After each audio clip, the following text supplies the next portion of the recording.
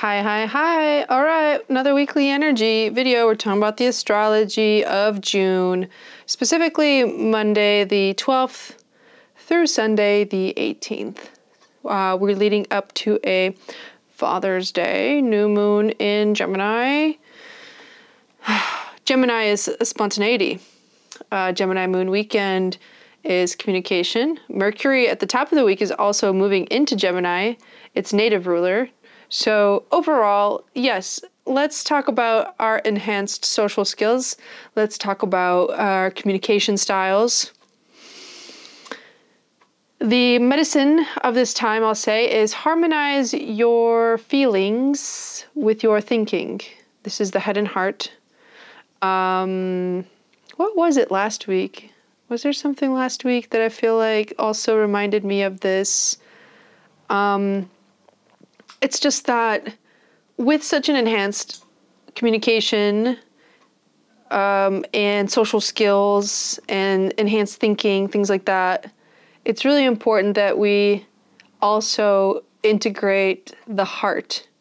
We don't want to seem coming off too cold, too analytical, but other than that, it's an extremely positive time for socializing, for connecting with people, for, let's just say, making new connections. At the same time, we may be experiencing, for some people, this may be a challenging time, emotionally speaking, right? And I mean, I sort of briefly got into that in regarding this idea of harmonizing thoughts and feelings. But beyond that, the whole week has some very challenging transits with the moon. We have moon square Venus, moon square Mars, moon square Saturn, moon square Pluto. Like, what? The moon is just like challenging everything that we know and care for. So let me read you some of what I wrote down that could point to some of the challenges here. So first off, do you have discipline? Do you have boundaries? This is the energy of trial and error showing up midweek on the 15th. I feel like the 15th could be one of the more challenging days, to be honest, if not the 16th. This is Nine of Swords energy. Swords because that is air. And Nine of Swords is that card in the tarot, maybe it'll come up today, where we're lying awake at night, so painfully aware of ourselves and our egos, and it is a required rite of passage for transformation, for the final transformative moment of the cycle of the swords, which will be the 10 of Swords, an extremely painful suit to evolve in. And yet we all do it. We all are there at some point in our lives. If you remember last week, there was a lot of influence of Venus and love, so that's showing up here as well. There are emotional challenges. There is intensity in profound conversations. If you can give yourself to that, I believe that there will be a chance for that kind of vulnerability to be seen as charming, if you will, like the ability for us to see the humanness in the other. So do not, I will say, do not shy away from difficult conversations, as difficult as they may seem. This is a week to know thyself as well. So I remember last week we talked about the potential of coming into an awareness when we behave from the expectations of others, when we behave unknowingly through the expectations of others, like how we show up unconsciously. This show up again this week as moon square Venus and moon square Mars at the same time. This is the energy of like somebody doing or saying whatever it takes to feel that human connection. So Is that vulnerability real? I mean, I would like to think that yes, it is. But what we don't want to sweep under the rug is the intention of it. And Moon square Venus alludes to this increased need for love and affection. It does. I don't think it's manipulative. Again, I said this last week. There was nothing about like manipulation that showed up at all. But really, what the stickiness of this period of time perhaps is, we are all collectively getting clear on our intentions, and until there is clarity, there seems to be some not knowing and misconnections, like not sure if it's fitting together or not. I think there's that trial and error energy. But yeah, so emotional challenges. Use your enhanced communication, enhanced thinking to your benefit this week. You may experience such intense emotions that you need a timeout, and that's perfectly fine. Which day is it?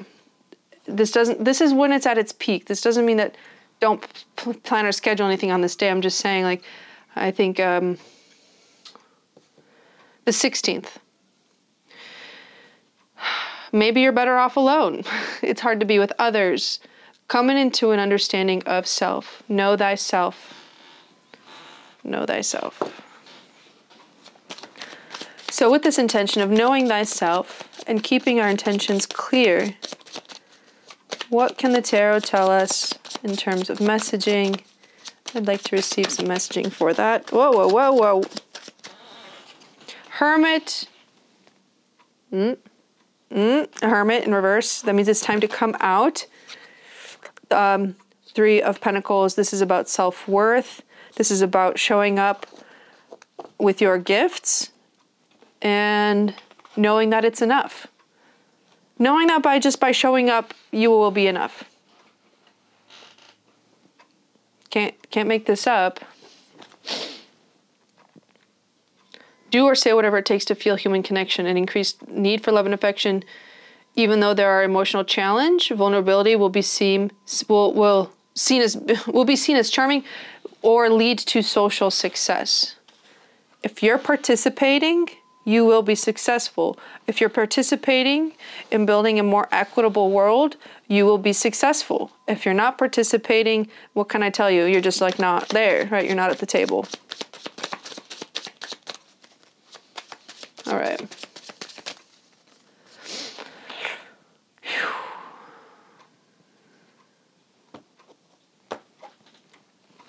Ten of Swords. Yep, you're doing too much. This is about personal evolution.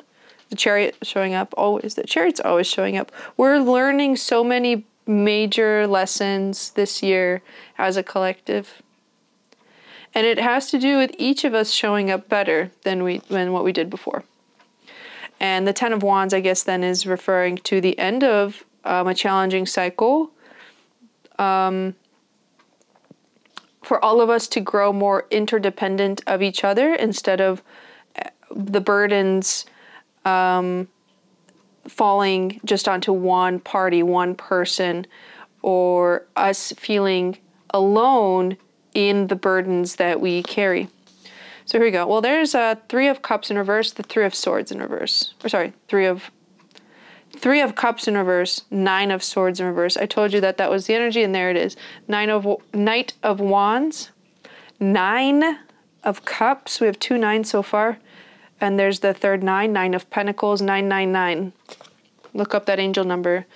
The Hierophant, Death in reverse, Ace of Wands showing up as it did last week. And also the Six of Wands showed up last week as well. And so did the Nine of Cups. So let's go through this. Let's break it down. Something didn't work out, but it's like you didn't want it to. I feel like this could have to do with some resistance towards finishing a cycle towards transforming something, transmuting it once and for all.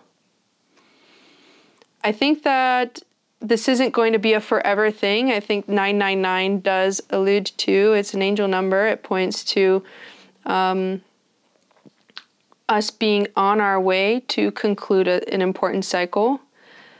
And maybe what we're waiting for is for passion to come in and sweep us away, because what I see here is the Ace of Wands and the Knight of Wands, both carrying a very similar energy, and followed directly by the Hierophant. This is almost like we're waiting for a higher power to step in and to show us the way. In the meantime, we are sitting pretty, so to speak. I think that there may be a good reason to, it's showing up twice, to sit in the energy of comfort, not for too long. But I think that we are discovering something about where we feel confident, while we're also dealing with the ego. So in some ways, what I see reflected here is a lot of self-care. There is a lot of attention being put on the self before we venture forward into the world. This sort of reminds me of last week in the sense of that, you know, how can you expect somebody else to take care of you and to love you if you don't know how to love and take care of yourself? So that's showing up here sort of a little bit. Again, I see death in reverse. This is in the resistance position. I would love to know how we can turn that upside down, but intuitively reading this, I feel like it has something to do with this Nine of Swords energy. Don't rush past your lessons. There's no spiritual bypassing here, folks. Although, given the spread, I feel that it's entirely possible. I feel that it's also a potential, but not for you, since you're here and you're listening to this and watching this. We are certainly looking for this Hierophant energy to come and bring us out. It's almost like if it's meant to be, then it will be, and it will happen instantaneously. I think what we're This could also be alluding to the energy of conversationalism, because the Hierophant is Taurus. Taurus is the throat chakra, speaking. This could be talking about the kind of energy behind socialization this week, and yet we have the Six of Wands in reverse as our final card here in the future there. This could just be the feeling of, well, this feels right for me, and there might be a moment of doubt in how bearing some level of truth, our truth, outside of ourselves and into external circumstances, that sliver of doubt that maybe it won't be received, right? The Six of Wands is the victory card. This is about being received, being acknowledged. You're being handed your laurels. You're being applauded and lauded. So this is what I say. If you do all this cultivation for yourself, if you don't share it with others, is that gift really being utilized to its fullest potential? That's what I want to ask you. I think that the new moon in Gemini can lend us the kind of energy, and also just Mercury walking into Gemini and dealing with the difficult transits of the moon this week. We will be, I think, just under pressure, just enough to force us out of our comfort zone and bring a certain realness to our life situations. Could be love, could be work, could be home, pleasure, whatever. The purpose of this, I believe, is for us to feel more confident in our own skin. Happy Pride. For us to ultimately seek and find and utilize the kind of inspiration, the energy of inspiration, forward movement, creativity that's here for us this month. Now, let me pull a clarification card about the Hierophant and also the Death card. Let's do Hierophant first, please.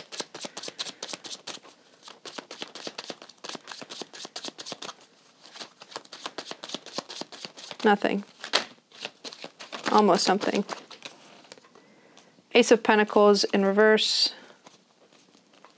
An opportunity, a missed opportunity. I feel like it's in reverse because we're not quite there yet. Let's go back to Death in reverse. That's Scorpio, 8th house.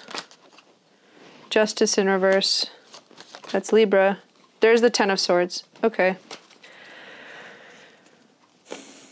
Before you can unlock this energy of inspiration, fire, passion, and to make sure you're meeting this opportunity to express yourself and to be received by others,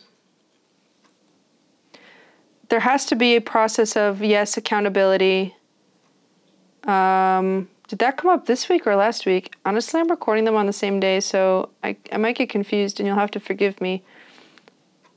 It was last week because Justice is Libra and that came out.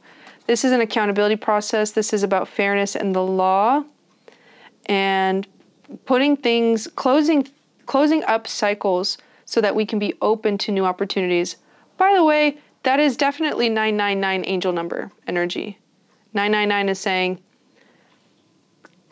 get ready for things to be put away, to finish up a cycle so that we can open ourselves up to new opportunities.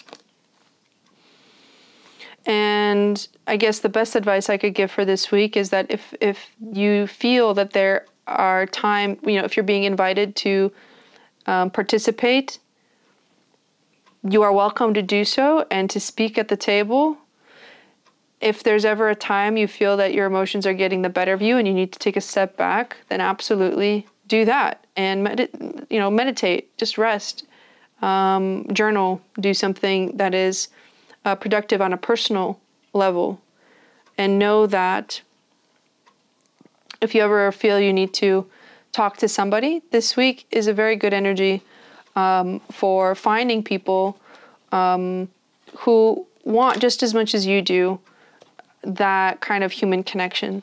And so I think that by offering yourself, you will be successful in that. It's just about speaking up for whatever it is that your needs are and being clear about, again, your boundaries. So we spend a little bit of time in our comfort zone. Do what makes you happy, okay? But if you want to take advantage of the energy that's here to move on to the next step, enter the new cycle, which evidently has a lot of passion here, definitely consider bringing a piece of yourself, your true self, out into the world. That's what I have for you this week. Don't forget to listen to the recommended listening. It's in the description box below. Like, share, subscribe if it pleases you. Thank you so much for being here, and I'll see you next week.